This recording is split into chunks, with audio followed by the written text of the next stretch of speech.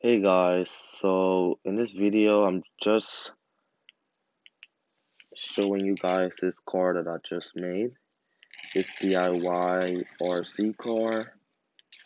I bought it on eBay, so it's basically a kit that you guys could buy and just put it together yourself.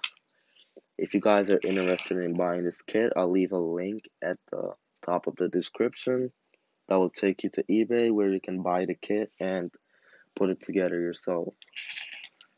And also, if you guys are interested in seeing me put this car together, please let me know down in the comment section below so I can go ahead and purchase another one and I'll put it together and I'll record it so you guys can see the building process. So yeah guys, that's it. If if you like this video, please don't forget to leave a like and also comment your thoughts about the RC car. If you have any questions about this car, please let me know.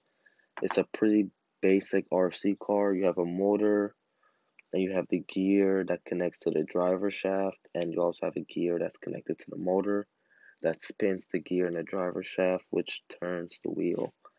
And you have a receiver and a battery pack. I mean, yeah, you have a receiver and a battery pack.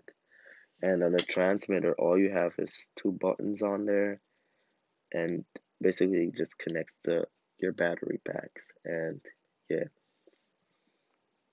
You have your antenna right here that transmit the signal, and you have your another antenna over here which receives the signal. So yeah guys, that's a video, and I hope to see your comments in the comment section. And yeah, have a good one.